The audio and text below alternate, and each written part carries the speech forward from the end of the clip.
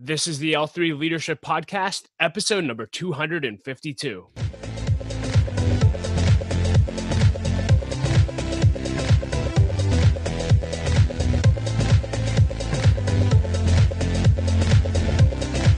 Hey, podcast family, and welcome to another episode of the L3 Leadership Podcast, where we are obsessed with helping you grow to your maximum potential and to maximize the impact of your leadership.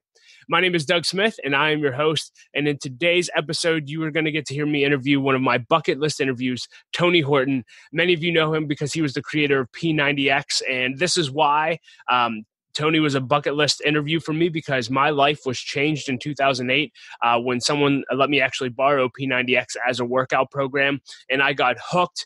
And long story short, ended up transforming my life, transforming my passion for health and fitness. And 12 years later, literally, I am still doing Beachbody workouts, following the nutrition plans, and I give all the credit back to Tony Horton because he just created a program that I loved. I love him as a trainer. He is incredible. He fires me up, and I think he's hilarious, and you'll see that throughout the interview as well. He's just as funny behind the scenes as he is on video. If you don't know about Tony, let me just tell you a little bit about him. Tony is the wildly popular creator of the best-selling fitness series, P90X. He also created P90X2, P90X3, the 10-Minute Trainer, 22-Minute Hard Corpse, and he's recently created his newest workout, which he partnered with Amazon Prime on, called Tony Horton's Next Level. And you'll hear him talk about that in the interview. And I encourage you, if you love Tony Horton and his workout programs, go and check out Tony Horton's Next Level. Tony is a world-class motivational speaker and author of top-selling books, Bring It, Crush It, and his latest motivational book, The Big Picture, 11 Laws That Will Change Your Life. He's appeared on countless television programs as a fitness and lifestyle expert to promote healthy living through exercise and proper nutrition.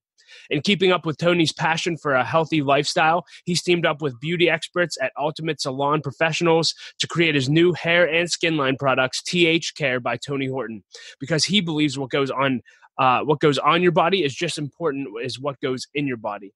Tony believes that real and lasting change can happen when we commit to health as a lifestyle. Exercise, whole foods, and the right mindset is the formula that leads to a vibrant, productive, and full life for anyone who focuses on being the best they can be. This interview was incredible. We talk a lot about Tony's journey. I think you'll be highly inspired and encouraged by his journey. I know I was really surprised by it, and he shares some invaluable lessons that we can all apply to our lives daily as leaders. And so I hope you enjoy this interview. But before we dive in, just a few announcements. This episode of the podcast is sponsored by Baritone Advisors. The financial advisors at Baritone Advisors help educate and empower clients to help make informed financial decisions. Find out how Baritone Advisors can help you develop a customized financial plan for your financial future. Please visit their website at Baritone Advisors, that's BERATUNG, advisors.com. Securities and investment products and services offered through Waddell & Reed, Inc., member FINRA and SIPC. Baritone Advisors, Waddell & Reed, and L3 Leadership are separate entities. Hey leader, we tell you all the time that you should never do life alone, but in community. And so my question to you is, do you have a community of leaders that you can do life with? If you don't, I want to encourage you to become a part of our community, the L3 Leadership Community. And there's lots of ways to connect with us, but one I specifically want you to connect with is our membership platform. We've spent the last 4 months revamping and relaunching our membership site, and I could not be more excited about it. When you become a member of L3 Leadership, you're going to get to jump on live webinars with nationally known leaders. In fact, our next live webinar is in May, and we're going to have Carrie Newhoff joining us, and you'll get to learn from Carrie, and you'll have an opportunity to interact and connect with him as well. And we're going to be having these every single month for our members only. You'll have access to all of our L3 one-day talks. You'll have access to every course that we ever create, and so much more. And all of this is available right now for free. That's right, we are offering 2 months of free membership, and after that, it's just $25 a month. And so, leader, let me just tell you, you need to invest in yourself, and we believe so much in the platform and that it will add value to you that, again, we're offering your first 2 months free. So you can learn more about membership and sign up today at l3leadership.org/membership. And with all that being said, let's dive right into the interview. Enjoy my interview with Tony Horton. Well, hey, Tony, thank you so much for taking the time to do this interview. And if there's anyone listening to this that doesn't know who you are, can you just give us a brief overview of who you are and what you do? Well, I'm a trainer and I'm a writer and I do public speaking and a motivational speaker, and I have a supplement line and I have a brand new fitness equipment line that'll be coming out very soon. I've written 3 books. I've been in the health and wellness industry for a long, long time. I started out as somebody who was a personal trainer to a lot of celebrities, mostly rock and rollers. I kept rock and roll alive from the 60s and 70s. Thank you very much. And Billy Idol and Tom Petty and Annie Lennox and other people you've heard of, maybe Ewan McGregor and Bryce Dallas Howard and Allison Janney and some movie stars too. Sean Connery. Submarines don't react well to bullets. Okay, there you go. Thank you very much. Shirley MacLaine, who was part of the only female member of the Rat Pack back in the old days. I am 61, so I've been in this industry for a long, long, long time. And I guess that's sort of the very, very, very short version. I'm somebody who came up with, I was fortunate enough. I was a young actor and a comic and did some improv stuff. And so I had a lifestyle of trying to become an actor, but I was also a fitness trainer, training all these celebrities and stuff. And the two came together when I started working for Nordic Track up in Minneapolis. Up there, in Minneapolis. Was the Pope up there in a boat, Anyway, so there's my Minneapolis accent. Thank you very much. I'll be here all week. And, so I really was getting my chops on camera because I was able to walk and chew gum at the same time. They would hire an actor. They didn't know much about exercise science or kinesiology or anything. And then, they have bodybuilder types or fitness people, and they weren't really spot on when it came to being on camera. And I was able to do that. So that was sort of my break-in point. And then I met a young entrepreneur named Carl Deichler, and he said, I want to do this thing called Great Body Guaranteed. Will you do it? And it was just another gig as far as I was concerned. It made some money. Wow. And then it made enough money. So they said, hey, let's do something called Power 90. And I liked that idea. So I helped create that. And I have dog hair on my nose. How about that? My dog sheds, and I can feel his dog hair. Either that or I have a twitch. I'm not sure what it is. And so we did Power 90, and it just changed my life forever. I mean, it really was. We sold about 3 or 4 million copies of that, which was incredibly unexpected by everyone, even us. And then the next thing was P90X, which, I didn't even think that was a good idea. I thought it was too extreme. And but he said, hey, I'll give you a year to really develop this thing. And so I talked Carl and the folks at Beachbody into creating this thing, which we eventually called muscle confusion, which was really a lot of variety in fitness, making people who lift weights do cardio folks lifting weights, adding in yoga, martial arts, all of it. And, here it is 16 years later, and it's still not as popular, but, that was really what established me. And so, now I walk through the airport or anywhere and people tap me on the shoulder. And much like you, Doug, who lost a bunch of weight doing P90X. But then since then, I've been still, P90X, X2, X3, 22-minute hardcore, one-on-one series. We made a lot of incredible products. It was a lot of fun. Now I'm with Guy MTV Fit and Yoga, a program that people are loving called The Next Level. And I'm working with 2 other companies to develop other fitness programs. And, this these challenging times that we're in right now has prevented that from happening. But as soon as things normalize, air quotes, whatever that means, where people can get in the studio and shoot, I hope the next 2 products are out by the end of the year. That would be really exciting. And tell us real quick about The Next Level. Like, where can people find it and what's the premise of the program?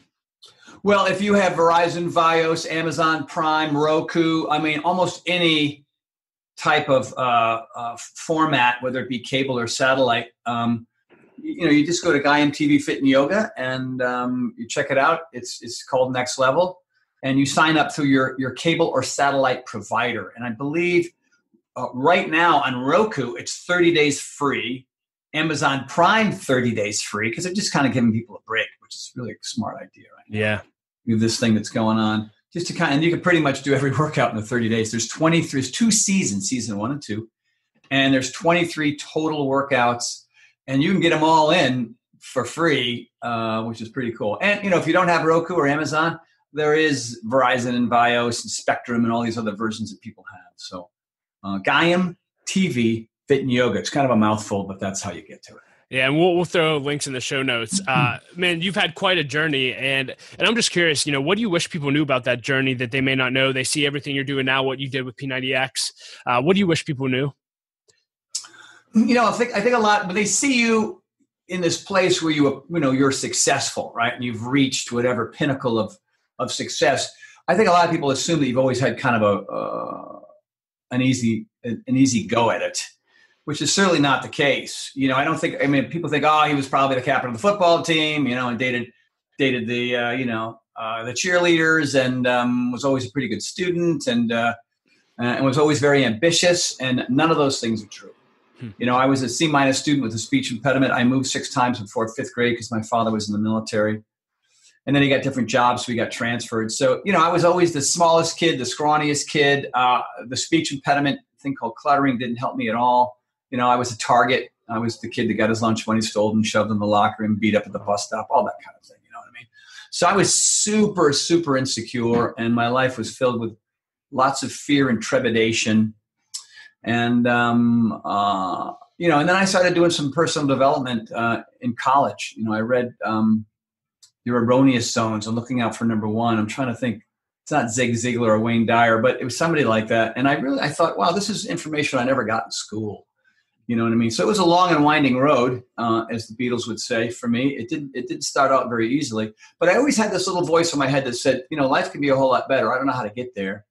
And then I just started taking new information. I was going to these seminars, these personal development seminars, and it was above and beyond. It was just how to be a more productive, happier human being. Because I was not in a relationship. I was living in a little 2-bedroom apartment with a view of a convalescent home. Not car getting broken into. And when I first came out here to LA, and I was somebody who was a handyman and a carpenter, and I was doing mime at the pier. I was a trained mime back in college. What's going on, Doug? I can't. Oh, that's just the screen. Sorry. You know what I mean? And so when I was out of money, and that was often, I'd have to put on my outfit, my mime face, and go down to the pier or into UCLA, which was nearby, and put the hat down. And it's no fun performing for food. It's very different than you just kind of on stage and you're sort of entertaining people. It's a different sensation because you're always looking down at your hat going, okay, is that enough money to go buy some yogurt and Cheerios? Wow. That I would live on breakfast, lunch, and dinner for 3 days. These were really, really hard times, and it took a long, long time. And the lesson in that is, and everybody said, stop, move back to the East Coast. What are you doing out there? You can be a great this or that or the other thing. You could be a restaurant manager, or you could be a salesman or whatever.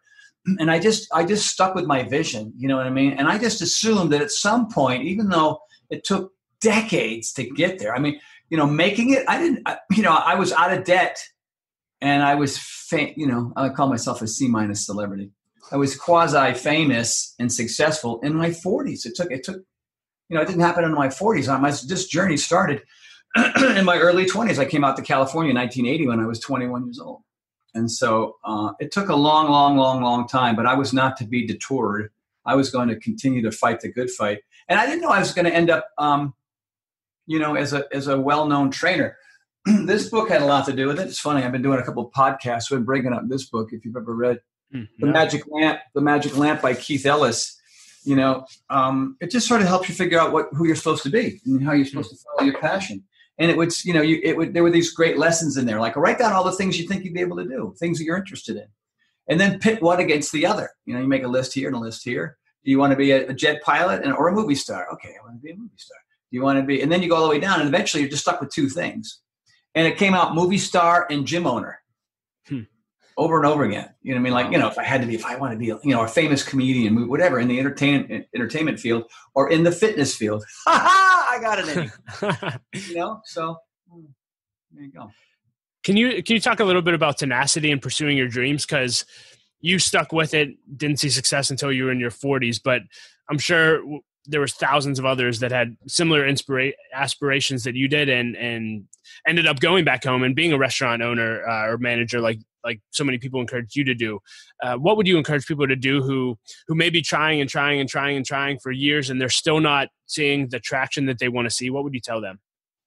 Well, typically along the way, almost anybody who's trying to pursue their purpose or their passion, or as the French would say, as their raison d'etre, is they come into roadblocks, and the roadblocks are enough to sort of kill the journey. So they go back to doing some other, menial job that pays the bills. When I was an actor and I had a acting coach. The acting coach said, I want you all to know, and it was a class of 30 plus of us in this thing. He would say, as much as you all love this business, it's one of the most brutal in the world. And you probably know that already because of all the auditions you've gone on and all the gigs you never got, and that's just the nature of it. And you're here in this class honing your skills. And I hope the very best for all of you. And his name was Daryl Hickman. He was amazing, a great mentor. And that's another thing when it comes to, pursuing your dreams, finding mentors. And I'll get to that in a second. But, he said to everybody, you better find a second passion.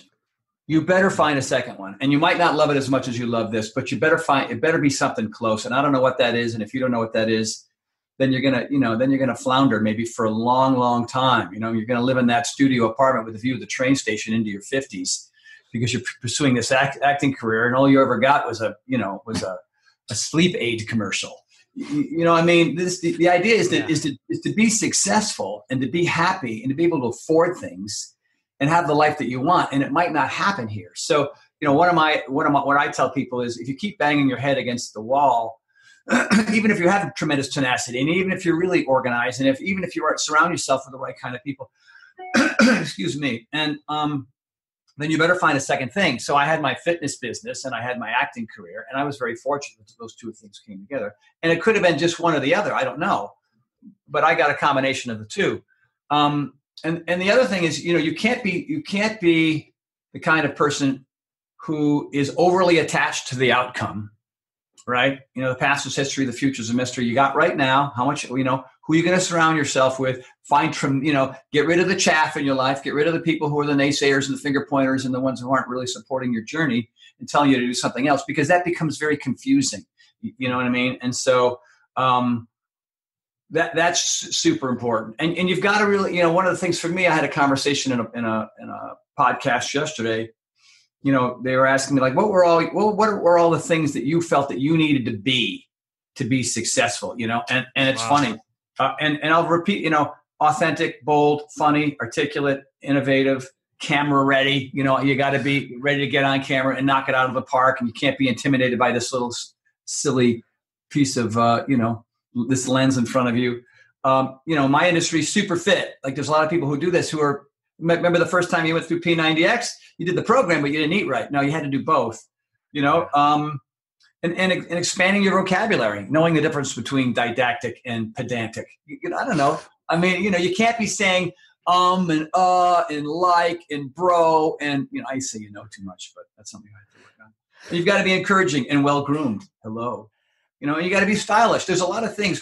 I mean, honestly, you've got to be extraordinary in your field. You have to stand out amongst the others. And those are really, really important things. And you have to work on those things. And for me, I was going to acting classes, improv classes, doing stand-up comedy, going to scene study classes, going to the gym 5-6 days a week, and showing up at these auditions, getting rejected over and over and over again. And being patient, I think patience is really, really important. And just keeping, your eye on the prize. But you got to at some point go, okay, this isn't working, whatever this is. Is there a second option? What is that second career? There's a great story of a gentleman who I didn't know, but a friend of mine knew him. And I love this story because it's just so pinpoints, how to find your raison d'etre, your purpose. So he was a brilliant math guy, you know what I mean? He was a great accountant and he worked with this great firm. And that really wasn't his thing. He loved mountain biking and any kind of biking. He just loved bicycles. That was his deal. So, he got married and had kids and, he moved his way up through this firm, but he's still in a box, amongst other people, looking at a fake fern and, 4 walls. And every Saturday and Sunday, he would sneak away or he'd ask his wife or bring his kids to the bike shop, his local bike shop in his town. And he was there so much that the manager said, hey, you know more than half of my staff. You want to work here like on a Saturday?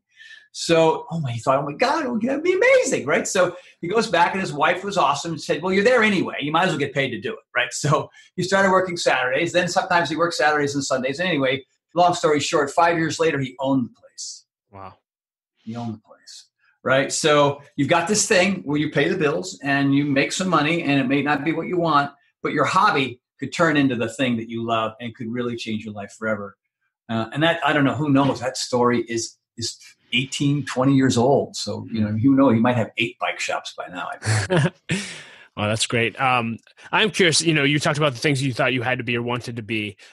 Fame wasn't on there, but I am curious. I've been watching The Rock has gone live a few times recently, and people are saying, hey, do you like being famous? Do you hate it? Do you love it? And I just think it's an interesting question. And, I know you say you're a C-level celebrity, but you're very, very well. C minus. There we go. My apologies. But I am curious, what did you learn about becoming known or becoming famous? And do you like it? Do you hate it? What's that like? You know what? In all the interviews I've done, this is why you're good at this. I've never been asked that. I've never been asked that. And I think I've sometimes brought it up on my own just because it sort of led into one part of the question.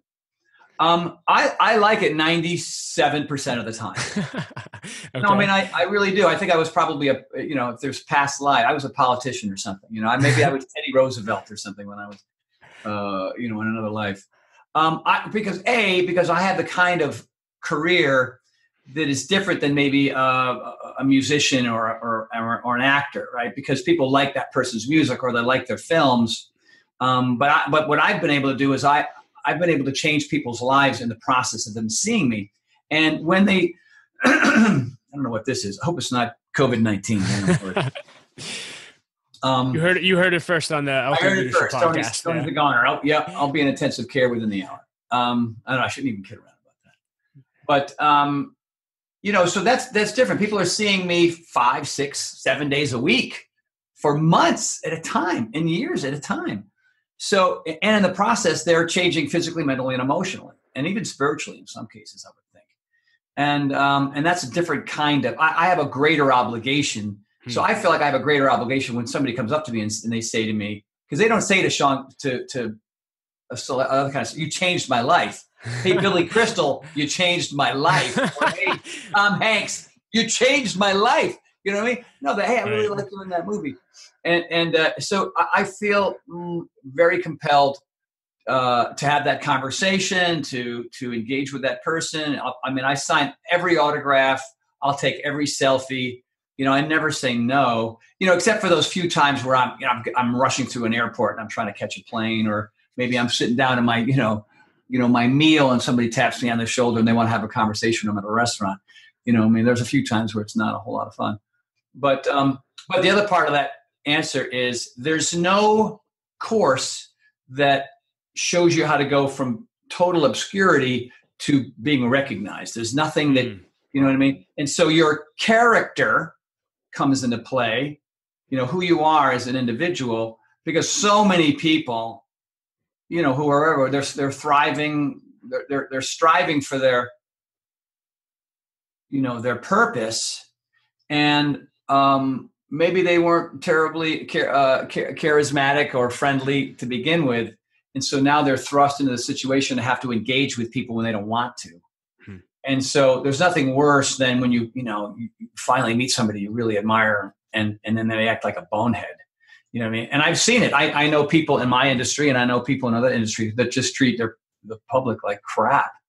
And it just blows my mind. I can't.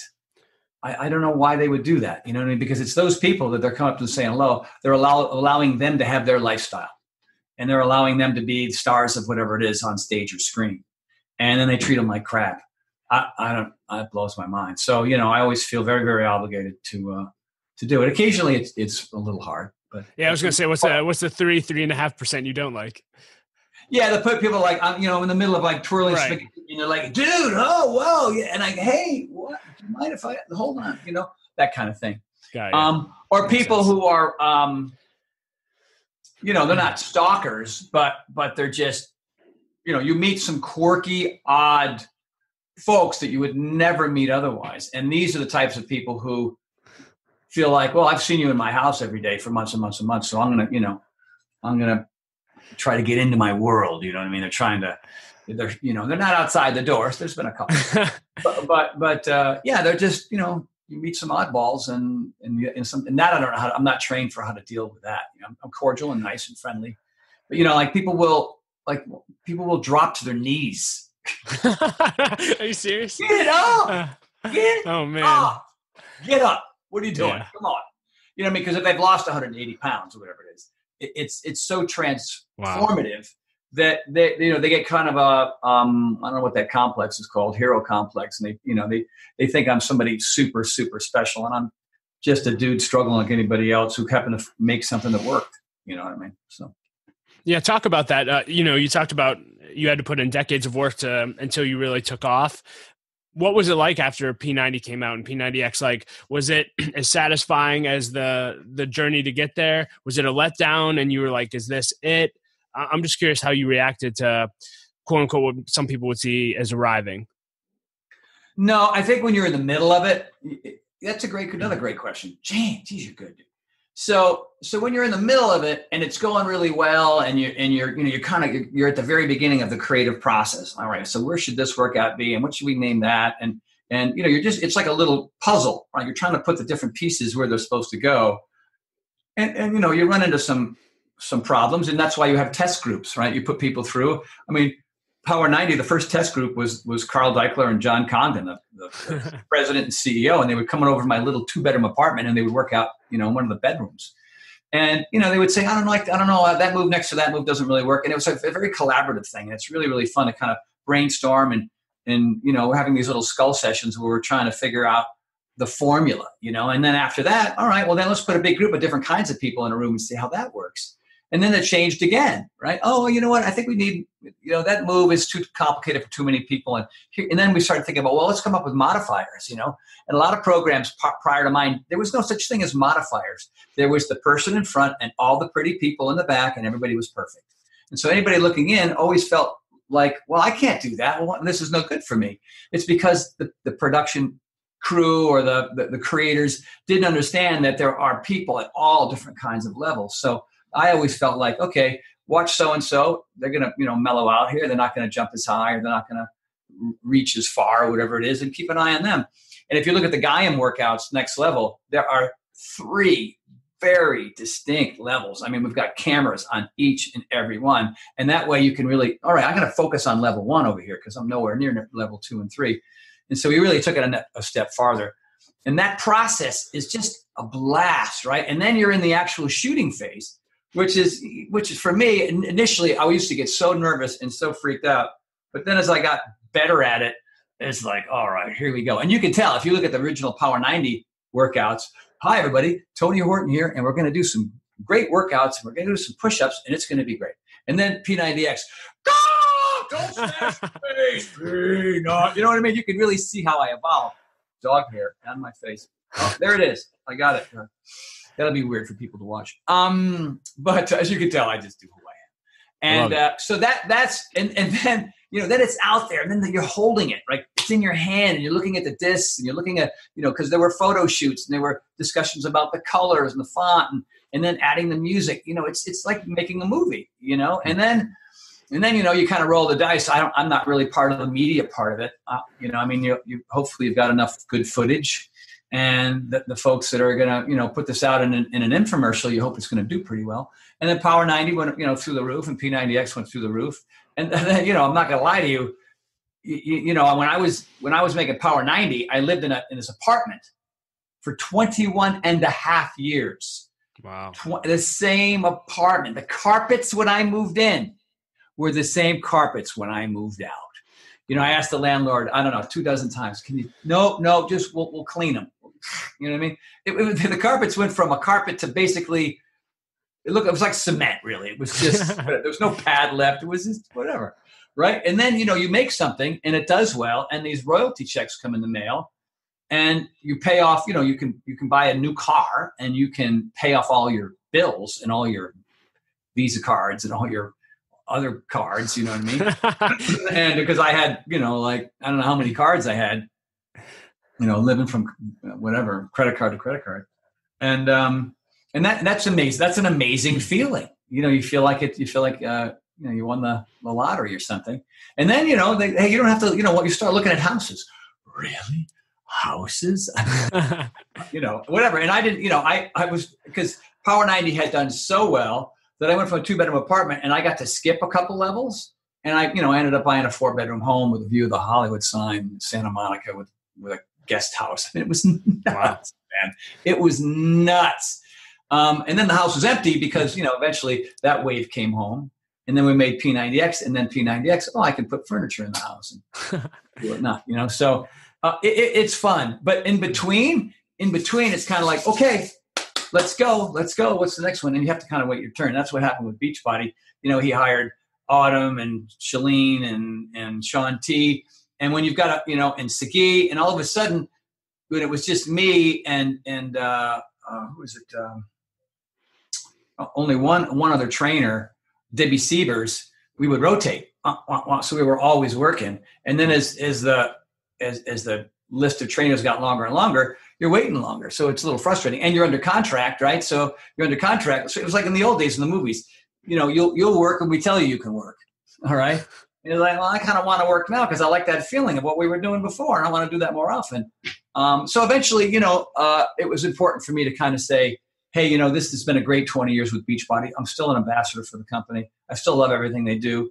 I still promote BOD, and I'm doing, promos for Double Time right now during this virus situation. So the relationship is still rock solid, but I wanted my own supplement line. I wanted my own fitness equipment line. I want to do my next batch of workouts. I wanted to work with more than one company.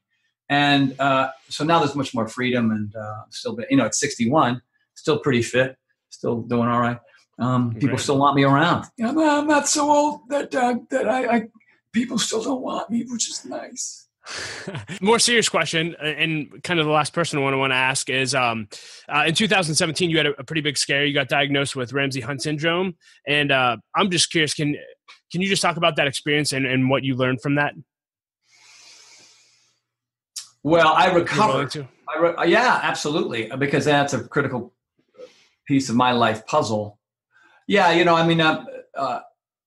it's stress related. So I had shingles in my ear, you know what I mean? And so there's a lot of nerves in there that go into your brain. And when you get shingles in your ear, it can pretty much destroy those nerves. And those nerves have everything to do with vision, with hearing, with smell, with balance, right? And it's funny when you cut yourself in your skin, or you break a bone, or those kind of normal natural injuries, or you tear a muscle, it's like a 4 to 8 week time frame in which things get better. And nerves are, like you talk to doctor, never 2 years from now, 8 years from now. I mean, it's just nerves just take forever and ever and ever and ever, the healing process. And for a lot of people, when you burn out a nerve, it never gets better. And so that was really kind of tough, right? So here I was, and the stress was probably caused by a combination of two things, a day apart. So there was the Vegas shooting, and I had some friends that were there, and they had witnessed some really amazing, crazy, horrible things, and they came away unscathed physically, certainly not mentally. And so I just that event, made me so angry, just so angry that something like that could happen in this country. And the following day, Tom Petty died. I trained Tom for 30-something years. Wow. And, he was a good friend. I went to birthday parties and hung out with him, and I went on tour with him. And I was there for, when his kids were little and growing up, and it just shattered me, the combination. And the combination of being sad and angry, and I was going through contract negotiations, that in my opinion weren't going very well. And that was really frustrating. So I was really nervous. I was sad, and I was mad. And so, boop, I had chicken pox as a kid. And if you had chicken pox as a kid, then it sits there, that virus is sitting there just waiting for you to get bummed out. And I did. And I just had a massive, we were having a party one night, Friday night, like a little dinner party. And the right side of my head, halfway through the night, just like, oh my God, what's going on? And it's not something you get a headache. It's not like you rush to the hospital, to the ER. And if I had known, I could have gotten some antivirals and probably nipped it in the bud. But a whole week went by. And so I thought I maybe had a stroke. I thought, oh my God, what's going on? So I was going to a physical therapist, and nobody knew what was going on. And when I went to the ER, I was in the waiting room, and I was vomiting because I was so nauseous and I was so dizzy, and everything was out of whack. And they looked at me, and they didn't know, and they had to Google it. And they go, oh, you have something called Ramsay-Hunt syndrome. And they looked at my ear and they go, how long have you had this rash? I go, what rash? You get this, you have shingles. It's in your ear. It's in your ear canal. Anyway, so I was deathly ill for 2 months. Didn't get out of bed, didn't eat, lost 25 pounds. Whatever kind of rehab, or we go into I think they're called otorhinolaryngologists, ear, nose, and throat guy, doing all these tests. And, these nerves were fried. My balance was out of whack. I was incredibly nauseous. I couldn't eat a thing. I couldn't drive. I couldn't get out of bed except for to eat breakfast, lunch, and dinner. And I was sleeping or pretending to sleep or trying to sleep for 12, 13, 14, 15 hours at a time. And it was awful. I mean, it was awful. Several times I would just lay in my wife's lap and just weep. I said, I cannot, and because it was relentless. You know what I mean? You break a bone, right? You get a laceration, whatever. You tear a muscle, you can kind of semi-function. This was, I can't do anything. And all I want to do is vomit. And the pain is a 12. And it lasted for months. You know what I mean? So, it's funny. People are like, how are you doing through this COVID thing? Well, I'm doing pretty good. You know what I mean? Because I might get it. And, I already know what horrible is, right? And so everything, every event, every travel thing, everything was canceled, right? So my income, right? Thank God I had things on the air, and I had a contract, and I was making money that way. But I wasn't able to do anything like I was, and so many things got canceled, unfortunately. And after about 2.5 months, I started to come out of it so slowly, and it was October 2017, and here it is now. It's April 2020, and I still have little trace issues. Trace issues, not the right way to say that, but I still suffer from it on occasion. The other day in the middle of the workout, it just kicked in. Because when I was getting better, it was always like on a scale of 1 to 10, a 10 meaning, like it was when I first got it, just horrible. I can't function. I can't get out of bed. It would kind of pare down to a 5, 6, 7, or a 4, 5, 6. You know what I mean? Where I'm miserable and I'm dizzy, and I can kind of drive. You know what I mean? And I can kind of start to work out again, but it was just really uncomfortable. And then I had a big blood test, to make a long story short. I had a blood test, and I discovered that I had Epstein-Barr in conjunction with so when it's not Ramsay-Hunt syndrome anymore, it becomes bilateral vestibular hypofunction, which is like a form of PTSD. A lot of people who are in Iraq and Afghanistan come back with it, and it's just a balance thing. Like they got blown up. You know what I mean? They survived. They got blown up, and all the nerves in their ear, because it's an ear thing and a brain thing. And so I was going to the same rehab person as people who are coming back from the Middle East. And it took a lot of rehab to learn how to walk again. I learned how to walk in a straight line. And I remember my first job about 6 months afterward, it was in Las Vegas. And I had to use my carry-on luggage as a cane with wheels to get through the lobby and to get to my room. And when I was on stage, I had to focus to walk from the back of the stage to the mic. You know what I mean? And so even now, here it is, I don't know, over 2 years later, and I still deal with it. And I'm 97% better, but I had this episode like out of the blue about 5 days ago where I was like walking and bang, and I fell into a wall. So you deal with it, man. You deal with it. But what's the lesson here? The lesson here is that, I'm in a better place than I was, and it's something I'm going to have to live with for the rest of my life. And most of the time I have really good days, and occasionally I have some bad ones. But as a 61-year-old, I'm fitter than I've ever been, probably as a result of this thing. Wow. And a lot of people who get what I get, Ramsay-Hunt syndrome that turns into the bilateral vestibular hypofunction, live in a very secluded life. You know what I mean? Maybe they can drive again, but they don't maybe, and I try to tell people, you gotta do 10 times now than what you did before. You know what I mean? You got to be relentless about your rehab, relentless about your diet, relentless about your workouts, get on a slack line, do yoga where, I do yoga now, and I'm afraid that I'm going to be a domino in Warrior 3 or half moon pose. You know what I mean? It's like, I'm still trembling. I've been doing these Wednesday night plyo classes, and there's 2 exercises where you do on one foot, and I'm like an 80-year-old man, right? It's whatever. I'm exposing myself to folks who are watching me fail, and so that's relatable because they're probably going through similar things. Yeah. Well, thank you for sharing that journey. Yeah. No problem. With the time that we have left, I do want to go into the lightning round. I guess just on the health and fitness side, can you just talk about, I guess I'll just leave this really, really wide open, but what have you learned about longevity? If you could do one workout for the rest of your life, what would you do? Any habits that you share with people? One where I would do chest and back every day if it had value to be every day. I love pull-ups and push-ups, man. I love ninja courses and ropes and pegboards. I just love, I think I was a monkey in a past life. I don't know, who knows? I was Teddy Roosevelt and a monkey in a past life. I just love that. I hate cardio, but I do it because it's probably the most important thing next to yoga. Because at my age, at 61, speed, balance, and range of motion go first, right? So that's why I get my treadmill and sprint. That's why I do martial arts, because it's fast.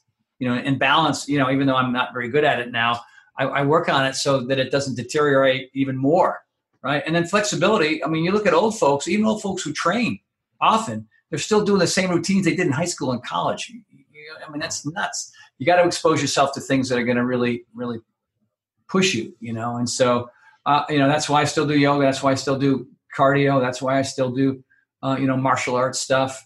And I keep the variety up. I don't lift weights as much as I used to because they're rough on my joints. I do body weight stuff, But I do crazy body weight stuff. I climb ropes upside down and do whatever, Yeah, there you go. All right, let's dive into the lightning round. Just a bunch of fun questions. What is the best advice you've ever received, and who gave it to you?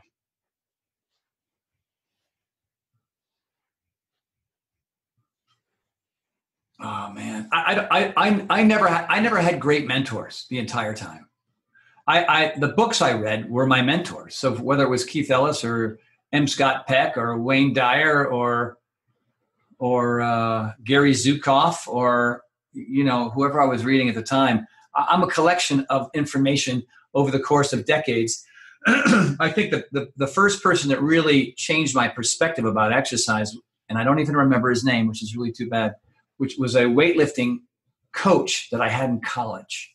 Sure. And because he was funny and he was relatable and he treated us like peers and not like just punk kids, and I really enjoyed his company and I really look forward to that class. And I wanted to work really hard for him because he was just a great guy. And that was sort of the beginning for me. And then, those first books, those first personal development books, I was self-taught mostly, My dad was traveling Monday through Friday. There were no coaches or trainers that I had in high school or college that I really cared for. So, that's the answer to that one. If you could put a quote on a billboard for everyone to read, what would it say? Do your best and forget the rest. Love it. I was waiting all interview for that. Man, just do whatever it is. And your best changes day to day, hour to hour, month to month, but just, Another one is, the more you do, the better you get. So, repetitive, being consistent, right? Purpose, plan, accountability, variety. I write about that in my book. Having a plan, having goals, surrounding yourself with really good mentors. Getting rid of the people in your life. I know it's hard, that they're just dragging you down, and you got to do it. And you have to have those conversations. That's kind of a combination platter, but there you go. Yeah.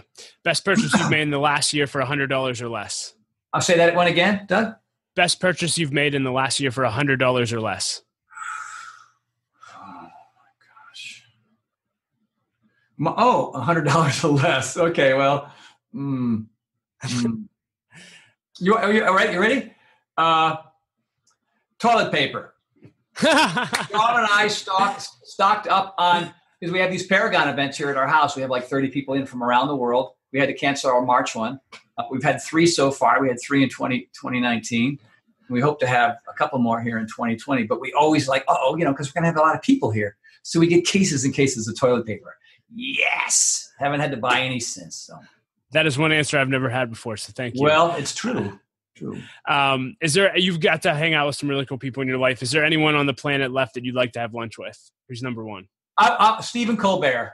I want to have lunch with Stephen Colbert, man. And Tom Hanks. I just want to hang out with Tom Hanks. You know what I mean? Can you make that happen? Is it going to happen? I don't know, man. I was supposed to be on Colbert's old show on Comedy Central, but I got bumped, or my pre-interview sucked. I'm not sure. I think I might have embarrassed myself in the pre-interview. You know what I mean? Like, because I would, I'm just a huge fan, and I think he's spot on. So, yeah, maybe one of these days, Steven, if you're listening or watching, come on, man. I think you're fantastic, and I'd be a great guest. Come on, let's do it. There we go. Maybe this will be the thing that makes it happen. Do you listen to podcasts? And if so, do you have a favorite podcast? I don't. I really don't. And everybody's asked me to have my own. I think I just have too many balls in the air. And I just Joe Rogan, I've checked out his a couple times because people say, hey, check this one out. But I think my new favorite one's going to be this guy, Doug Smith. Oh, thank you. He's my man, my new man right there. Yeah. Thank you, sir. What are you passionate about right now? I'm passionate about my supplement line. It's really, it's been a long haul. It's taken longer than I expected, but we've crossed all the T's and dotted all the I's. We've made some amazing formulas. I'm really proud of them. I'm proud about the way the bottles look, the photos, and mostly the contents. You know what I mean? What we've been able to do. We've got 2 plant-based protein powders, chocolate and vanilla, 2 whey, and these are grass-fed Irish cows. Man, I even met the people from Ireland that take care of these cows, which is really cool. And the combination of vitamin D and BCAAs and something called HMB. The studies are amazing about HMB, and it really shows that even if you're coming out of surgery or something and you're older like me, or even in their 70s, it can help actually create muscle mass from not doing anything. You know what I mean? And so I've noticed a lot of changes in myself because I work out like a maniac. And there's something called sarcopenia, which is just when you're in your 40s, 50s, 60s, and 70s, it's just, it's age-related muscle loss. It's just going to happen. And we've come up with a formula that's going to kind of help slow that or stop that for some people. And that's cool. So I'm really, really excited about that. And the next level workouts with Guy, they're fun. People love them. Not everybody knows about them yet. They're still doing Beachbody products that I've done, which, is fantastic too. But those are really, really great. And a lot of original cast members. So, it's fun to do that. I can't wait to do some more. That's great. Do you have any unusual habits that enable you to be successful? That's a great question. Yeah, man, it's just kind of I write everything down. And I have notes everywhere. I have a notepad in my shower that's waterproof. Really? Yeah. You stick it up on the wall. It's got 2 little spots. And I always get inspiration in the shower. Of course, I have a pad next to the sink where I brush my teeth, where I get ready in the morning, right? So because I don't want to go back into the shower, write things down. I've got notepads, different size notepads with things written on them, right? And does Shauna love this? Notepads everywhere? Is she a fan? Yeah, no, yeah, because she borrows them all the time. She's always she'll write it down, take it on her desk. I mean, literally, look at this, man. These are all to-do things here, right? So, and so what I do is I go through my lists and I cross them out, and that's a simple habit. Another one is just is making sure that I'm dealing with the people in my life that work for me well. You know what I mean? Like everybody's up to speed. But in the old days when I wasn't good at managing people.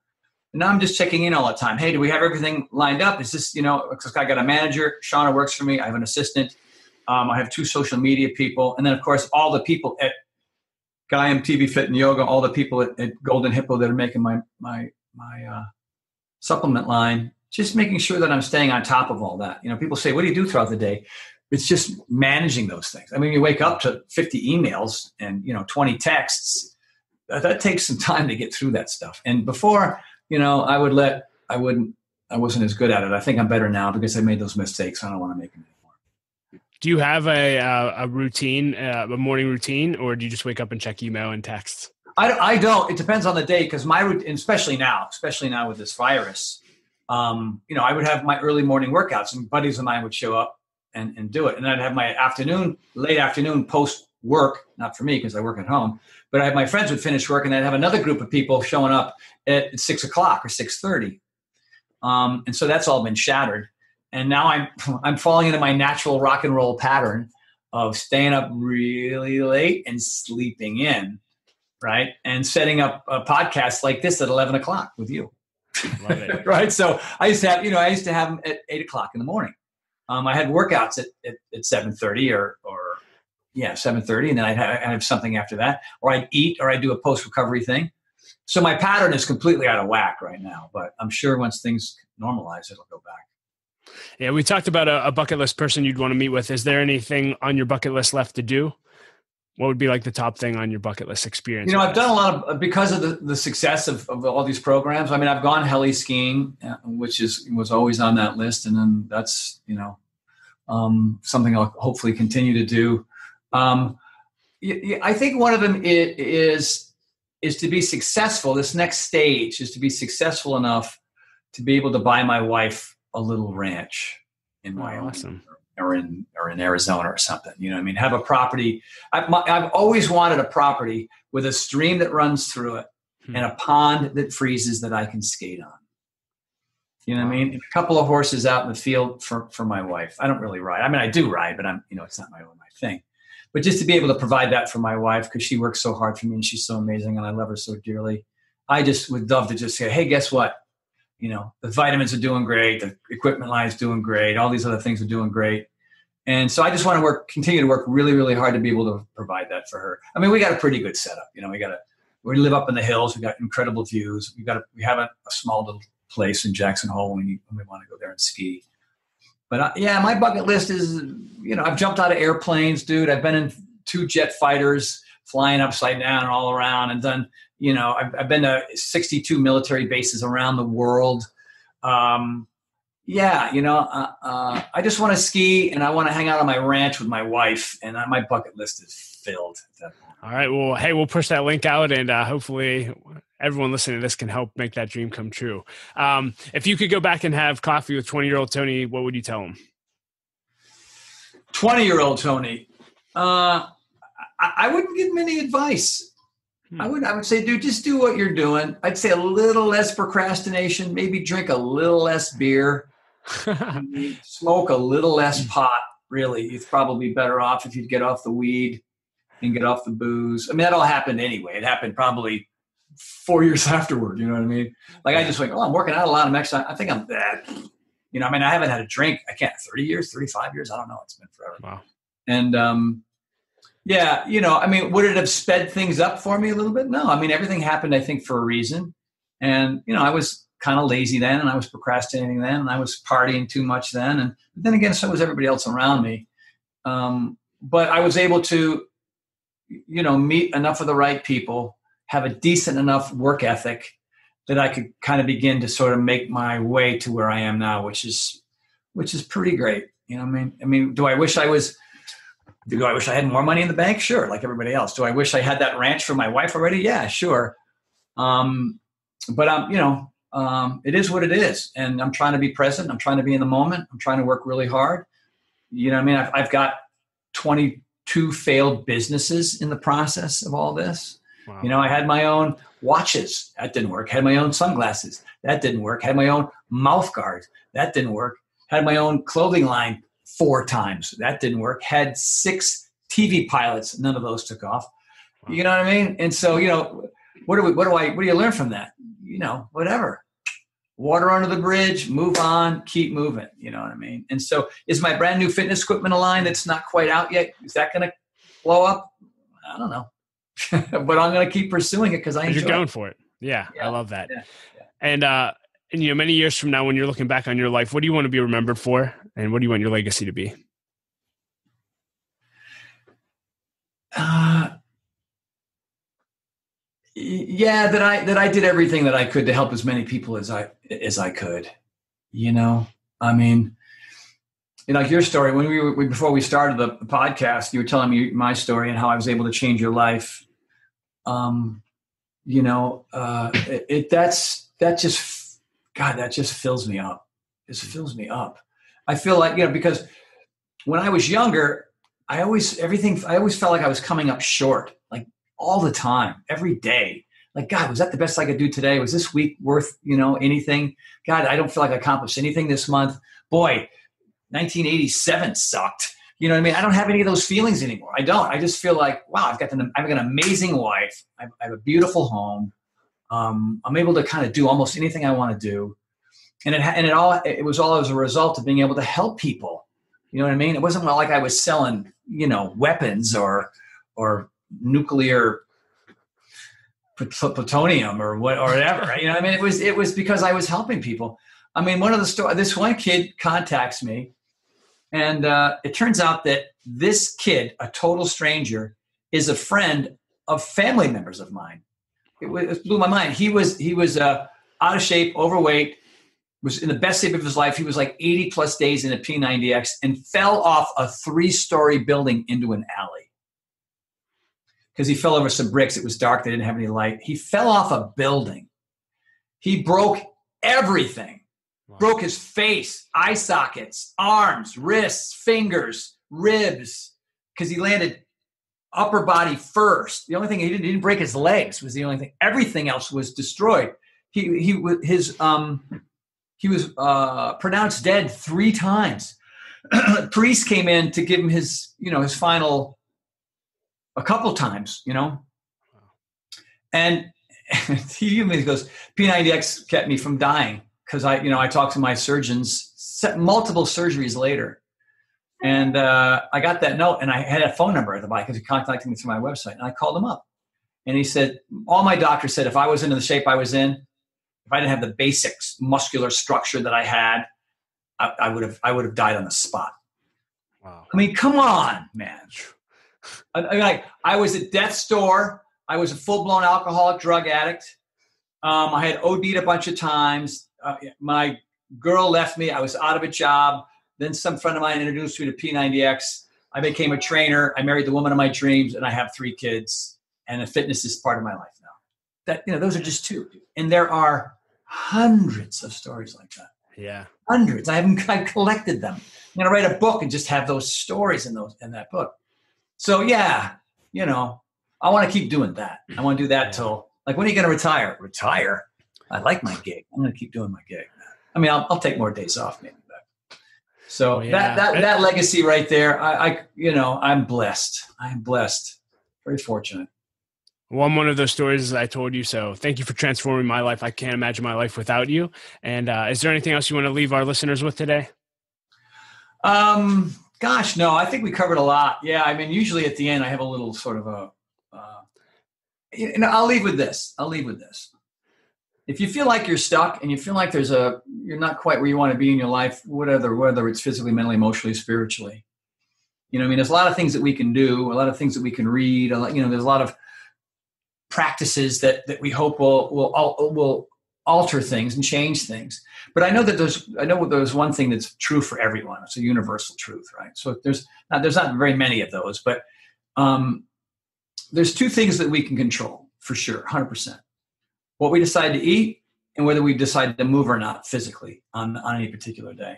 The traffic, the weather, your family, whatever, the coronavirus, work, there's so many things that are out of our control. And it's those things that are out of our control that makes us crazy, that creates all this frustration and fear and trepidation, right? So, it really comes down to brain chemistry, and so when you're eating the right kinds of food, because, I had this bilateral vestibular hypofunction and Epstein-Barr, and I dramatically changed my diet, and that has been suppressed. Like the Epstein-Barr is gone. I mean, I had that, and it's like narcolepsy. Just you're exhausted all the time. And so diet is huge. You are what you eat. Jack LaLanne said that, half a century ago, and it's still true. Because when you eat right, when you exercise, and you got to be consistent. It's got to be 5 to 6 days a week. It can't be 3 or 4. If you work out 2, 3, 4 days a week, 4 is even not enough. You end up with what I call exercise bipolar disorder, because when you do eat the right foods and you exercise consistently, you release norepinephrine, dopamine, serotonin, brain-derived neurotropic factor. It's virtual miracle growth for the brain. It happens inside your temporal lobe, inside your dentate gyrus. It's this little tiny thing. It's smaller than your pinky finger. And when you exercise, molecules and proteins start to vibrate. They come together. They change your perspective, improve your memory, your cognition, your sex drive. The glass is half full. I mean, it changes everything about your ability to deal with all the things that are outside of your control so that you can have a level of productivity you never thought you could have. And it's purely because you moved your body and you made good food choices, because everything comes from up inside of your noggin. And if you're inconsistent with those things, then everything in your life will be inconsistent. So if you want your life, it's not going to go like this. Yay! It's going to go like this, as opposed to like that, right? Because nobody's getting younger. We're always aging. So sarcopenia and a lot of other things, internal organs, brain function, it slows down. Exercise and diet keeps that from happening. I mean, when I'm 91, am I going to still be, on the slack line and on the pegboard? God, I hope so. But that's it. Move your body. Make good food choices, especially now during what's going on around the world. I don't understand why so many people who are dealing with very tough times make really bad choices so they can make that situation worse. That's how we are, right? I mean, as human beings, we always have a tendency to take the easy road. But if you're willing to put in the time and make better choices, you'll notice in a week or 2 or 3 that you're able to deal with this much, much better, and you'll have a completely different story at the end, and I know you want that. So there you go. So good, Tony. It was so great to meet you and spend an hour with you. This is going to add massive value to our listeners, so thank you, and thanks again for everything you do. I'd like to thank our sponsor, Henny Jewelers. They're a jeweler owned by my friend and mentor, John Henny. My wife, Laura, and I both got our engagement and our wedding rings at Henny Jewelers, and we absolutely love them. Not only do they have great jewelry, but they also invest in people. In fact, they give every engaged couple a book to help them prepare for their marriage, and we just love that. And so if you're in need of a good jeweler, check out Henny Jewelers at hennyjewelers.com.